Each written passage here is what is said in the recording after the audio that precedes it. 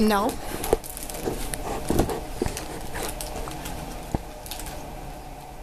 Alright. So my dad and I used to go fishing a lot when we were younger, or when I was younger, sorry.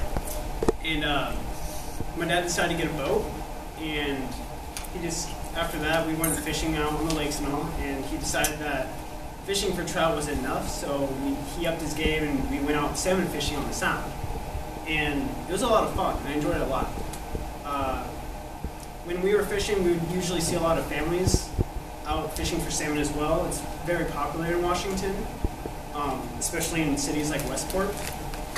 Henry, there's no last name. Henry, who was interviewed by Q13 Fox, was quoted, "Well, that's what Westport's known for, the salmon capital of the world." So they do a lot of they have a lot of charter boats, and they go out and fish, and they have a lot of, that's how they make their money. And this year for fishing doesn't seem like it's going to go well. The council, made up of the native tribes around the area and the state, have yet to come to an agreement on fishing terms. So today I'm going to tell you guys a little bit more about what's going on between the council and the tribes in the state, why they're having disagreements, and then how that's going to affect us and other people and their families. So the options right now that are open for the council, the state regulators are looking at a couple. Most of them are limiting fishing right now, and it's mostly on like how big the fish can be before you have to release them. Like, so up to 24 inches you have to release back into the wild. And then they're also looking at where they're restricting fishing in the rivers and in the Sound, and then how long they can fish and how many they can catch. For recreational fishing, for like sport fishing, for like my father and I, it's the possible max would be 2 salmon per day. But another option they're looking at is just complete cancellation of the salmon season this year.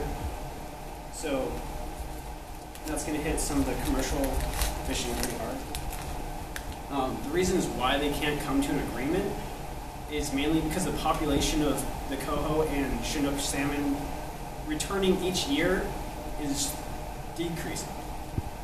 This year is estimated at 256,000 coho returning, which is only 1/3 of what was returning from last year.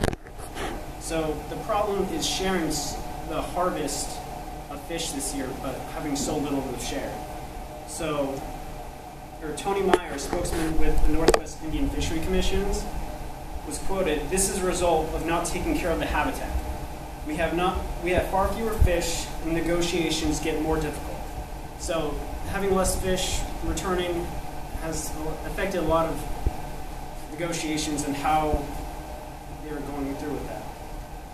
So they're trying to boost the population of fish at the same time as being able to harvest some. But a lot of worries the state has as well is the methods the tribes use to catch their fish in the rivers.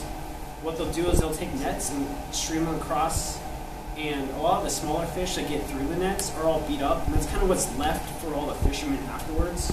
So there's a lot of disagreement on who gets a fish where and how long, and the methods they use to catch the fish.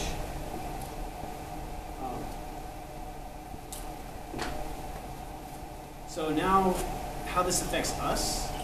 Well, first, it's going to affect the families in places like Westport, where their main income is based off salmon fishing. Henry, who lives in Westport, he was quoted, "The price will get really high for salmon where people can't afford it." So because they have less fish to catch, they have less fish to sell. Therefore, they have to raise the price. And for us, that means that we have a harder time buying salmon. We're not going to be able to buy as much, and then they won't be able to make as much. So their families are going to suffer because they don't have as much to earn this year. The final decision has yet to be made, though, by the council. And many families are waiting in anticipation, hoping that there's at least some type of fishing season this year for at least commercial fishermen.